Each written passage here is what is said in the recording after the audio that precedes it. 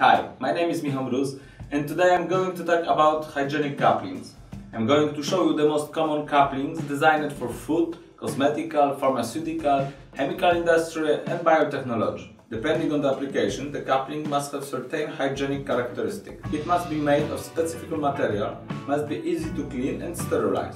Hygienic pipelines and couplings are typically made of 304 and 316 stainless steel. The design of the coupling must be free of any kind of crevices, dead spaces, angular bends and roof surface, because they are difficult to clean.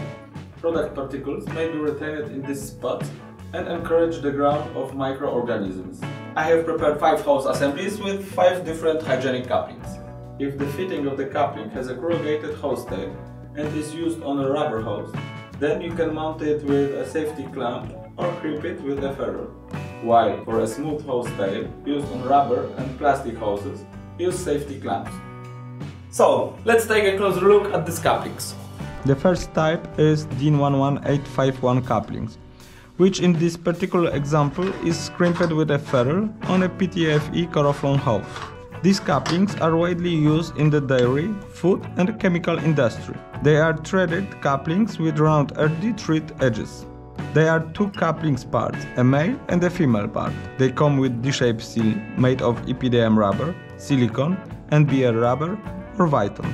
The couplings are available in diameter from 10 to 150 mm. The maximum allowable working pressure of the coupling is 580 psi for diameters from 10 to 40 mm, 362 psi for diameters from 50 to 100 mm, and 232 psi for diameters from 125 to 150 mm. Another type of coupling is SMS coupling, also mounted on PTFE coroflon hose, but this time in steel braid. These couplings are very similar to DIN couplings. They also consist of 2 different parts, a female and male part, a seal and a cap. They are used in dairy and food industry. They also have round earthy thread. The couplings are designed for pipes according to ISO 2037 standard. They have a flat sealing face, so pipeline section can be easily dismantled for cleaning. A standard seal has a square cross section and comes in PTFE, Viton, EPDM or NBR rubber. The couplings are made of 316 steel. Their maximum working pressure is 217 psi. They are available in diameters from 25 to 100 mm. To distinguish these 2 couplings quickly and easily, you have to check the profile of the nuts first. The bevel edge of SMS nut is longer and at a smaller angle than of DIN couplings. SMS nut has more characteristic slots. The end of the coupling is flared at 90 degrees, unlike DIN couplings. Another coupling, perhaps not as popular as the previous 2, is IDF coupling. Here, the coupling is mounted on master milk hose assembly. As you can easily guess, this hose assembly is intended for milk transfer, as is IDF coupling. It is used in the dairy industry and food industry. The coupling has a tapered thread. It is designed for pipes according to BS 4825-4 standard. The couplings contains a rubber seal with T-shaped cross section, which perfectly fills up the surface between mating parts for effectively safe cleaning and relative high level of hygiene. It's made of 360 stainless steel. Maximum allowable working pressure is 232 psi. The couplings come in diameters from 25 to 100 mm.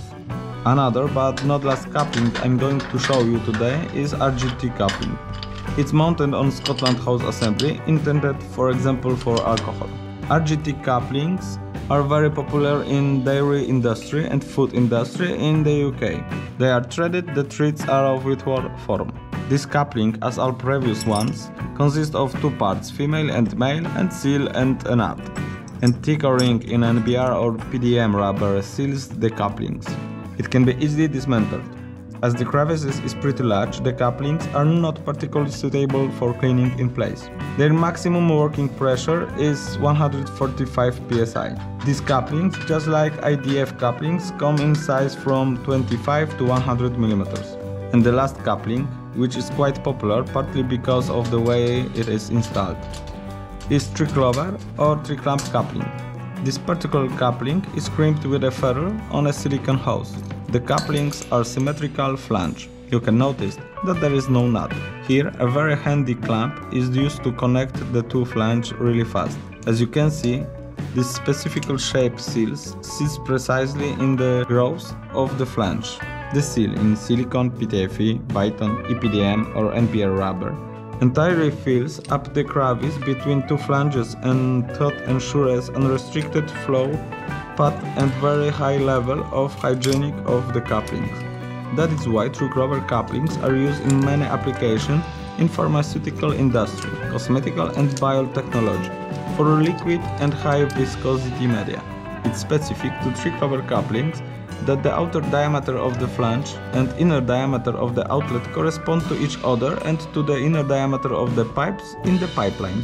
They are made of 360 stainless steel. Generally, Triclover couplings feature very high internal surface finish. The working pressure for the couplings alone depends on the size of the couplings and type of clamps.